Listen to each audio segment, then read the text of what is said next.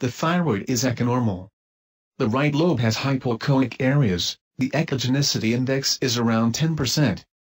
The pattern corresponds to autoimmune thyroiditis.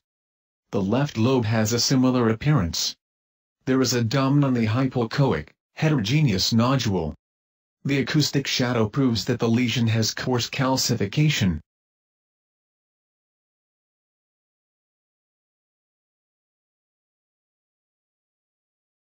The issue is the origin of the small bright punctate echogenic foci.